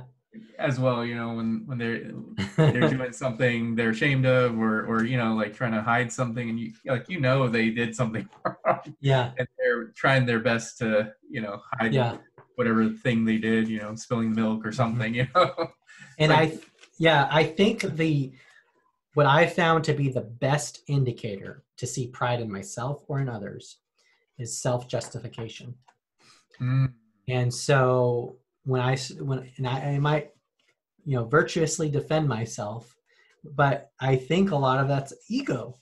And the example that I think is inspiring to me is the story of Jesus when he's being tried for crimes he did not commit. He did not defend himself, and he had every right to. And I think when we're, if you've ever been in a situation where someone's talking about you in a negative way or incorrectly, our inclination is to defend ourselves, right? And it's an interesting exercise to bite your tongue in those scenarios, to not say anything. And in terms of if you want to address the ego thing, so I've done that before, like as a practice, to see, okay, someone says something about me that's not true, or it's maybe partially true, and I feel like I need to explain it. Yeah. I'm just not going to say anything. I'm just going to let people be misperceived about me. And if I can do that, like, I think that's the test. That's at least what I've experimented with. Yeah. I need to try that out. I haven't thought about that approach. Yeah. And I actually think that's one of the things with Trump that he suffers from. Oh man, yeah, he just needs to let people misperceive him if that's what he needs to do. Yeah, and he cannot do this. So I kind of think of him as someone with a lot of ego. Yeah, so absolutely. Maybe he'll have an opportunity to change through this situation, like all of us. So let's see, what else you got for ego? Well, I definitely highlighted that quote that you just said about hiding. Let me see what else we have. 102, she talks about the idea of self-authored form of mind, because now we do not want to be written by our circumstances. We want to figure out how to pick up the pen and write our own story. So I've got another book that you actually recommended here called How the Mighty Fall. And at the back of it, it says, whether you prevail or fail, endure or die, depends more on what you do to yourself than on what the world does to you. That's by Jim Collins. And it's interesting, like, we are sort of a ship in a sea that we cannot control, but we do have a boat that we're in, and there are things we can do. And I think there's something about sort of deciding, what, this is the type of sailor I'm going to be. This is the type of person I'm going to be. And this is how I'm going to respond to things. And this is how I'm going to live. Absolutely. Yeah. Just kind of, the one thing that you're absolutely in control of is yourself. You're not like those around you, even your children, you're not fully in control. As much as we might hope, but the older they get, it seems like the less that's true. Absolutely. So, I totally agree with that. Like just understanding that it's okay not to be in control of other people or things or situations, but you can control how you react to those situations. Mm-hmm. You can control your feelings. Mm-hmm. And how we respond. How you respond. And how we process them. And that's been super helpful, like in kind of tempering a lot of anxiety that I've had. Like, especially in this situation, I don't think I've met a person that has been fully like, oh yeah, COVID, I'm totally fine. Like, everybody's concerned about something. So and some people are sort of resisting it, others are leaning into it. Kind of think of the legend of the bulls and the cows. Have you heard that with the clouds and the storm? So the idea is that the storm's coming. The bulls, they charge the storm so that they're under the clouds for less time. The cows run away from it, so they're under it more. And And so it's just, we have to go through the storm. So which approach do we want to go with? And there's our pastor Andy Stanley did a sermon this weekend, and he talked about Admiral Jim Stockdale, and he's got a quote where he says, Stockdale says, "I never doubted not only that I would get out, but also that I would prevail in the end and turn the experience into a defining event in my life, which in retrospect I would not trade." And I think the idea with the ego trap is that we spend more time defending who we are than allowing life to transform us, allowing these opportunities to lean in and go, okay, this is happening. How can this be used for something greater than me or a greater version of me? Absolutely. Yeah. And I think part of that is like just, kind of being okay with insecurity. Like a lot of this ego stuff is due to insecurities. Like, good point. Yeah. I have to justify who I am and what I am because of some reason. Yeah, some reason, or like just to kind of like defend your actions, things like that. But and that's interesting, because I think to help someone with ego, it does require accepting them for who they are. Yeah. And if someone doesn't have that, it may be hard. It's probably harder, if not impossible, to overcome that ego if they don't have a safe place to be accepted in the midst of those insecurities. Absolutely. Yeah. Yeah. Because otherwise, it could go the complete opposite direction, and they double down on like, those ego related behaviors, like, be even more tied to making that tied to their identity. Like, that is who I am. And so that's good. Anything else before we jump to the key question and the habit for this one?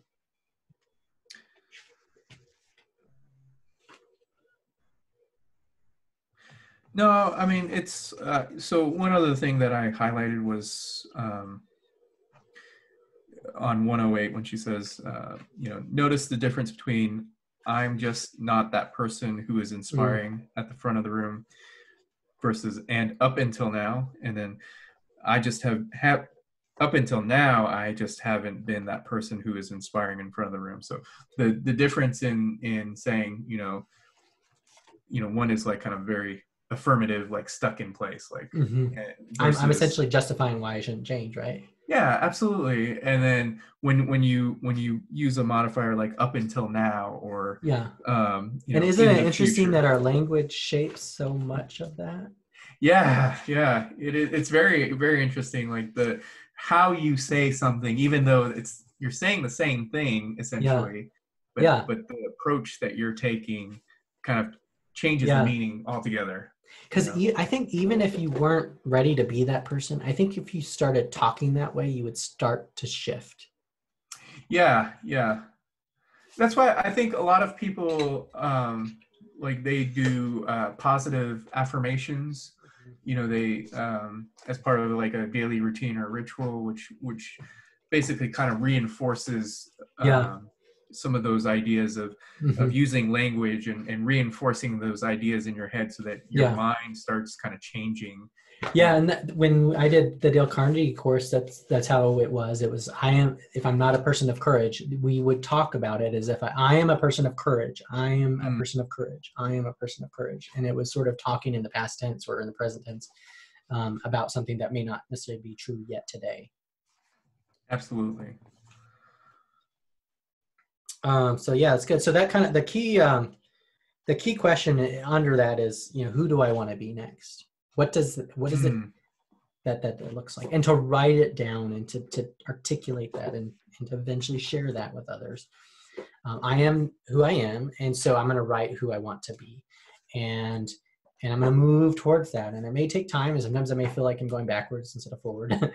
But I'm working through that process, and I think something to aim for is a critical part of that. And I think that vocabulary is underlying that type of thing. Garvey Berger uses this term I found really interesting called a growth edge. Okay. And she says a growth edge is the place that might mark out the territory of the person. In this case, she'll be next or he'll be next. So something to hold on to or aim for. Is that kind of what she's saying? Yeah, it's more like let me read the whole passage just so you can get some context. So you get the idea. By asking questions and listening to herself, she can find out what's really shaping her thinking, and she can begin to find her own growth edge, the place that might mark out the territory of the person she'll be next. So just kind of, asking questions and kind of questioning, like, am I really like this, or am I really limited by this? Then she'll find out like where she can head, like what's possible, like, which is, I think, is really important to kind of get out of this ego mind trap, is trying to find out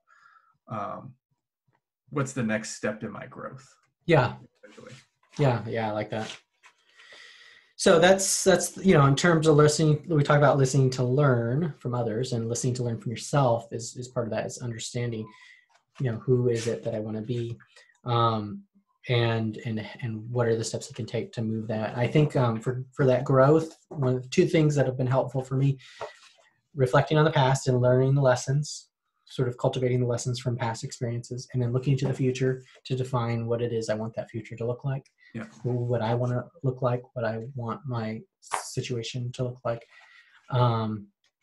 But I can have some things I aspire for, but ultimately I can only control how I'm going to respond. So those are kind of strategies that we can help. So I guess to kind of recap the 5 traps, and then we'll talk a little bit about the ladder. The 5 traps, the first was our desire for a simple story blinds us to the real one. The key question is, how is this person a hero? The key habit is carry 3 different stories. The second mind trap is, just because it feels right doesn't mean it is right. What do I believe and how could I be wrong is the key question. And then the key habit is listen to learn rather than listening to win or listening to fix.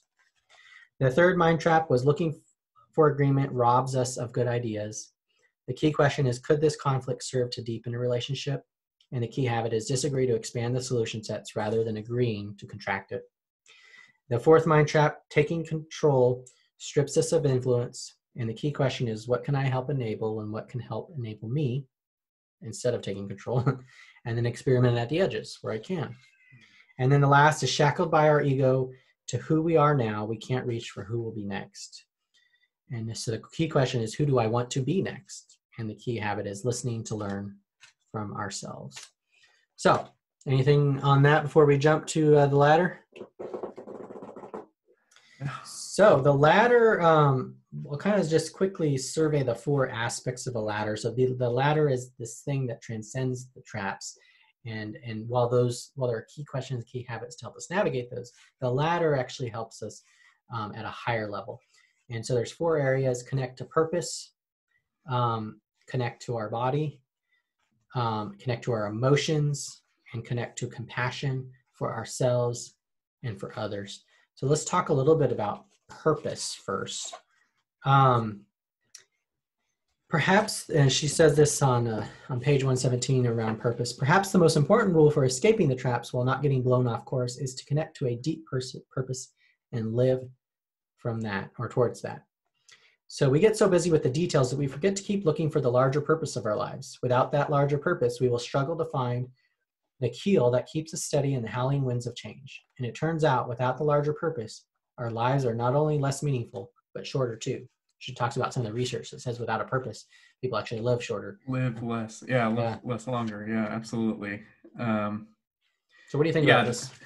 Yeah, I found that very interesting. But it makes sense in my point of view. Like, you read about people who are so tied with their employment, their job, their career, that when they retire, a lot of them pass away because they lose that sense of purpose. Yeah, they get sick and die. There's been studies that show that, that direct correlation. Which is it's really interesting. And the other aspect that was interesting is that purpose is a pursuit, or a purpose as a pursuit. Like Mm-hmm. it's not just like a single defining thing. It's something that you're constantly going after. It's not attainable, or it Yeah. shouldn't be attainable, Yeah. or fully attainable. It can be partially attainable, or when you reach a milestone, then you have another milestone to Mm-hmm. hit when you're Yeah. I pursuing it. kind of think of it, yeah, something to sustain. I mean, my purpose statement is to embrace the life of Jesus. So that's something that if I fail at everything else, but I can do that, then Mhm. I've succeeded, and I can live from and for that. And that's the life he lived and the life he gave, and his example. And then my mission is to share that life. So that life that I've received, that I would share that with others. So that drives me. And it transcends any circumstance. It transcends any success or failure. It transcends me falling into any of these traps or any of these insecurities. I can rest in that, and I think that helps me navigate some of these mind traps that I would be more susceptible to, or I was more susceptible to when I was younger. It helps me to overcome that. Yeah, that makes a lot of sense. It's kind of like, to me, it's like kind of having like a lighthouse Yeah. almost, to kind of, okay, kind of Hmm. direct you. Yeah. Can be Because so far. yeah, when the storms come, Yeah, it's a foundation that's going, and the severity of the storm is also going to determine how grounded that purpose really is. absolutely. And we're both fans of Simon Sinek. He talks about start with why, which is very similar. Start with Yeah, that purpose. And um and and that's our starting point. That's why am I here? Why am I getting out of bed? Why am I working? Why am I helping others? Why am I enduring this crisis? I mean, some people don't have answers to those questions, and it's going to be very challenging without this. absolutely. Yeah. Um, yeah, that's something, honestly, I'm working on as well, like, just defining it. I think I have an idea of what my personal purpose is, Yeah. but I haven't fully like fleshed it out. Yeah, like So articulated it. It's kind yeah, of more intuitive. yeah, it's in, it involves like different elements, like family, Yeah. making sure that, and leaving a legacy, and Yeah. making sure that I'm not, I'm leaving the world a better place than when Yeah. I saw it. Yeah. So, things like that, like, but I haven't, like, something that I would love to work on during this time is to kind of nail that down, like nail Hmm. that. What exactly am I? Yeah, and You know? I mean, it's a good thing to help in terms of self-authoring, to go through that process, to go, this is I'm going to be intentional about this. And she says on page 120, which is interesting, in that line, coming to terms with our mortality makes each day a little more precious and makes it more urgent for us to do something meaningful with the blink of time we have on this planet. And I think this crisis is bringing that truth to the surface to a large amount of people very quickly. Like, we are all mortal, and none of us really know how we're going to fare and how this unfolds. So let's Absolutely. make the Yeah. best of whatever time that is that we do have. Yes. So the next is connecting to our bodies. Keep us grounded in what is, rather than allowing the mind traps to trap us with what might or should be. So we're really trying to be sensitive to what's happening. So there's a little story here I'll read from Nabil. Nabil was trying to show up better in meetings, be less visibly impatient and annoyed. At first, his goal was to disguise the feelings he knew were inevitable.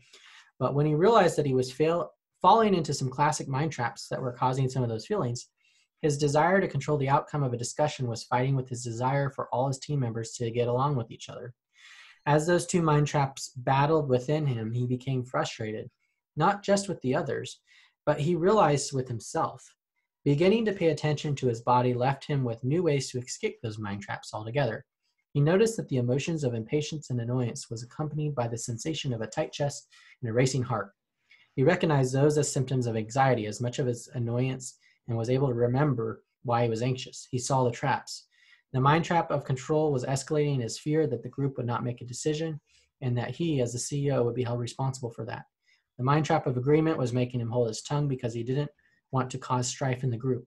That led him in uncomfortable circles. No wonder he was so impatient and annoyed. He started to simply name his underlying concerns at a meeting. Hey, I'm noticing that we're circling this topic, and it might be the rest of you are finding we're progressing, but I'm a little bit nervous that we're not getting very far. And he pushed against his need for harmony by reminding them and himself that productive disagreement might be a help. I'm wondering whether there are things that we aren't saying that might be getting in the way. And there's a little bit more, but essentially this idea that we say what we're feeling, what's happening. It's almost like real time commentation of my body, like, Yeah. and, I'm feeling frustrated or whatever. We just say it. And so it doesn't bottle up. That's something that, I relate to a lot. Yeah. And this whole connection, like it's, for me, like I always thought there was like a distinction between, the body and emotions or Yeah. thoughts, and they're very interconnected. And I think that's what, yeah. And so she talks about the next one being connecting to emotions. And the thing that, she says this, and I could relate because I experienced this when I shut down my business and I went through panic attacks and anxiety and depression and all that in a severe level. This is one of the things I learned through that process was, people who can name their emotions in nuanced ways. I'm anxious about this job interview, but also excited and energized, have surprisingly better outcomes in a wide variety of places than those who lump everything together. I'm super nervous about the job interview. It turns out that people who name emotional nuance are better able to recover from setbacks, can better manage their anxiety and sadness, and generally cope better with the unexpected difficulties of life. And so what was interesting is just, this idea of sort of untangling my emotions and labeling them when I was going through all that. I actually started to understand what is anxiety, what's stress, what's depression, it was interesting because all of it was just sort of this emotional cloud that was there. Yeah. And now all of a sudden I was getting to sort of sort them out, which then allowed me to sort of talk through them, or does today, in a more precise way to kind of pinpoint what's happening, Absolutely. Yeah. There's absolute power in naming things. Yeah. And yeah, I could definitely relate to that as well. Just kind of accepting both negative and the positive. It's not necessarily happy, joyful versus sad, angry, whatever it might be. I think the movie Inside Out is a great kind of way to sort of think through that. Absolutely. And just knowing that, it's, when we talked earlier about, the unknown or uncertainty, like when you identify or name something, then you know what it is, and then you can deal with it. Whereas when it's unknown, or you don't know what's causing it, so it's like it just kind of spirals. Yeah, and then it just gets worse and worse in a way. Yep. So the last part of the ladder is connecting with compassion for both ourselves and others. And on 128, she says, if we hold these quirks as faults in ourselves or others, we'll be massively frustrated. Frustration and learning don't go together well, and we'll get in the way of our even noticing that we have fallen into the traps, much less escaping from them. If we see them as core and often helpful part of our humanity, we face one another with compassion. Our ability to look at our own flaws with forgiveness and kindness is associated with emotional well-being, motivation, healthy behaviors, personal responsibility, coping, and better interpersonal relationships. We're all in this together. We're all struggling. We're all, working through it. Yeah. And if we recognize that and understand that and have compassion, you mentioned empathy earlier, man, I think we can be more encouraged than disappointed. I don't know. What do you think? I think so. And I think this is one of those core biblical principles too. Even, when you say, when the Bible says, love your neighbor as yourself, but it implies that you yourself are compassionate to yourself, right? Like you love yourself, so you want to love your neighbor just as much, but you first have to recognize and have compassion, for yourself, and then you can use that to have compassion for others. Yeah. Pierre, any final thoughts as we wrap up this conversation here? I think this, I guess my question is, what are your thoughts on, well, let me frame it in a different way. I don't know if my 20-year-old self would appreciate or understand this book as much as I do now that I'm, close to 37. Does that make any sense? Like, do you Well, recommend?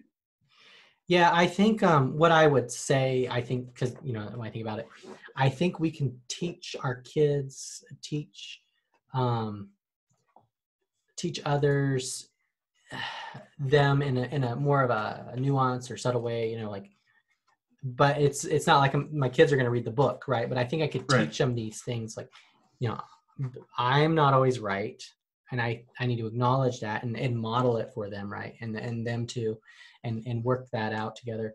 I think so. I think we can raise them. I think the way that we raise our kids can be helpful. I think I'm trying to think of like the 20-year-old, 20, someone in their 20s. I don't know. I think it'd be challenging to kind of convince them of these things. I think the best way would probably be to look at somebody else, like their parents, talk about like rightness, right? And then talk about it with their parents. I'm sure they would be all over it in the terms of like, oh, their parents always think they're right and they're never wrong, Gotcha. right? Yeah. And they wouldn't see it Framing themselves. Yeah. But I think if you started there, then you could go, well, you can do that same thing as well. And so, so that's one way that comes to mind. But I think there's a part of it that's like, well, how fruitful is this really? Like, like, what am I getting out of it? And I think, some of it there may be an aspect of these practices that are sacrificing the short-term win for a medium or a long-term. So if you're really oriented towards short-term benefits, you might not be as inclined. I don't know. What do you think? Yeah. This is definitely a lot. I've read other leadership books, and they're more like, okay, this is what you can do now, quick, and like they're very prescriptive. Like, okay, do this and this and this. This is more, it's a more of a questioning, more of a dialogue within yourself as well. Like, okay, am I falling into this trap? Okay, I am falling into this trap. What can I do to mitigate that? What can I do to recognize this trap when it happens again? It's a lot more introspective, I think, than and others. When you say that, it also makes me realize that I think we have to experience the downsides and the consequences of falling into the traps enough that we want to get out of them or prevent them. And when you don't have it, I think it's less challenging to navigate, or more challenging. Absolutely. Or for me, like, just being transparent, Jason, you helped our company with some talent development, and I was using some of this to kind of I guess justify what I saw in some others, like to point it at them versus yourself. And then I realized, wait a minute, like this definitely applies to me as much as who I'm trying to say, hey, you're falling into this mind trap. Well, I'm falling. And there is something to having a common language to share that. And maybe what you're describing is the first step. Maybe you kind of have to see it in others before you see it in yourself. I mean, it could be. And like it's funny that like this did have an impact on our culture for a good while. Like we would say, oh, that's a simple story, or are we, Well, and it's interesting you say that, because what I just said about seeing it in others before you see it in yourself. Probably 10 years ago, probably about 10, maybe 11 or 9, between 9 and 10, 11 years ago, I started learning about my family history, my parents, my grandparents, my aunts and uncles. and I started to see patterns in them. And I saw the two traps I saw was control and agreement. And I saw it in them. And as soon as I saw it in them, I saw it in myself. Yeah. It was interesting, but I had to see it in them first in that season of my life.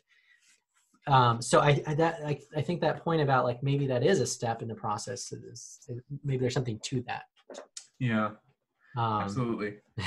So yeah, it's interesting, but it's always easier to, blame someone else, point the finger, right? So that's why it's easier because, yeah. But then if we can kind of point that back at us and go, okay, maybe that could be me too. And it's a hard thing to swallow. And I think that's where my purpose and my faith, and you would probably agree, is that transcends it to go, okay, I'm following the model of Christ. I'm to be humble. I don't want to be humble, but I'm going to at least wrestle with that. Right. Your tendencies. Yeah, definitely not. But yeah, definitely acknowledging that, yeah, we definitely need to be humble, and that's how you grow, Yeah. So definitely love this book. It's very, I've never read a book that challenged me as much, challenged my way of thinking without I guess kind of going against my thinking, in a direct way. It's not attacking me. Like, I didn't feel attacked when I read this, it was more like, wait a minute, like, I do these things, and it's like, I'm attacking myself because I'm like, wait a minute, like, hey. I'm glad that you feel that way and that you've gone through that way, because, I brought it to you in the company because I resonated with me, and it's, I love to share things that matter to me and make an impact. And it's a small little book. So if you want to, anyone wants to read it, it's quick read, and pretty digestible. I was a little skeptical of the narrative piece, but that actually kind of worked out more than I initially felt like it would. So. Yeah, I like the narrative. I like that she used both a narrative and a kind of more of a, just to give those examples and stuff. Yeah, absolutely. A kind of a real life example that you could kind of picture, if you will. Yeah. As opposed to just kind of like, yeah, it was a little too real. Yeah. So, but yeah, I love the book, and I just love the content in it, and it's so, she's got at least three books that I remember, and this is the one that kind of came from the other two, where the other two were like, okay, this is good, but I need something a little bit more practical. And then the next one came out and it was like, I need something a little bit more practical. And this was kind of like birthed out of that, like, all right, you can read this in a couple hours and actually make a big difference in your life, and then maybe go read the other two books. So yeah. So, all right, well, thanks for joining me. It's been fun. Absolutely. Thanks for letting me rant a little bit. And it went a little longer than I planned, but or I thought. But I think it was good. So very good conversation. Absolutely.